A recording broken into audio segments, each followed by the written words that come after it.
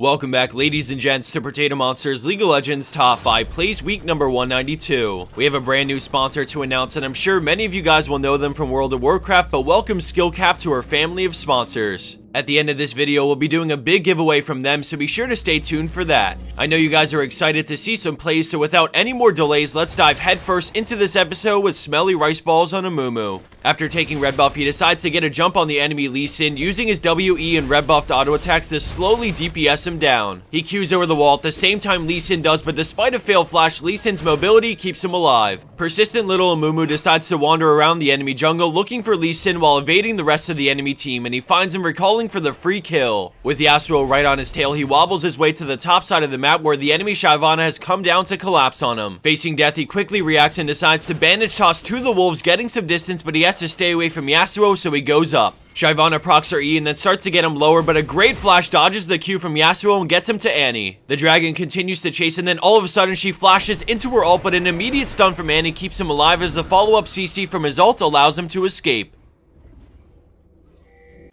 Coming in at 4th place, we have Joking 2345 on Alistar with a beautiful play under the tower. The enemy team is up a little bit of gold, but it's fairly early on, so tower diving would be mad, right? Well, not for this Matt Cow. He moves in and takes charge with a WQ on the entire team into last breath on 3 as he pops his ult and tanks the tower while CC'd, flashing at a range to help scrap up with his team. One by one, the enemy team goes down, resulting in 2 kills at first as he moves towards the friendly Ezreal to make sure Karma goes down. Yasuo focuses the enemy Amumu to pick up the 4th kill in this play while sparing no kill in return. Our number 3 play takes us near Baron with Doge on Yasuo turning around a fight basically 1v5. Right off the bat, we see the enemy team has just picked up a couple of kills on his teammates, so he picks up the 3rd charge on his Q and backs off. All of a sudden, he Qs 2 and goes right in, using Sweeping Blade to get to E and grab the double right as his teammate goes down. After flashing away, he breaks line of sight and turns around with another Q, using Kog'Maw to close the gap on Morgana and break line of sight again. He predicts and puts a wall up to deny Orianna as he gets the quad and goes ham to secure the penta after some brilliant moves in this fight. Landing in at 2nd place, we have Medola 4 on Lucian displaying amazing synergy with Orianna to defend their base while massively behind in gold. As Lucian goes back to heal, Orianna chunks Ahri to about half health and then she lands an incredible QR into dissonance for the kill, but now she's in trouble. While in Zhonya's, Lucian fends off Fiora, chasing her away with the culling as the friendly Udyr tries to finish her off. Lucian gets on the AD carry as Jinx tries to finish Udyr to save her teammate and get the speed up from her passive, and she actually does manage to save Fiora, but at the cost of GA. Lucian backs off because of Fiora, but Orianna's got his back with a nice QW. The shield from Orianna gives him the confidence to 1v1 the super fed AD carry, and then together they just barely take down Fiora. The enemy Blitz rushes in and flashes, but a clutch shield keeps him alive as he dodges the hook and escapes to heal. After regrouping and pushing down mid, Red Team actually flips the game around to take it to the enemy Nexus and win the game.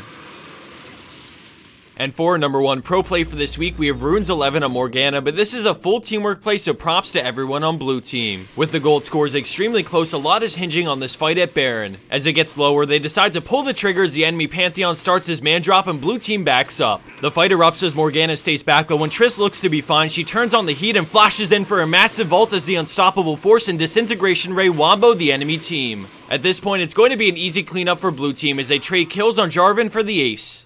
Let's have a look at that incredible team fight one more time before moving on to the bonus clip.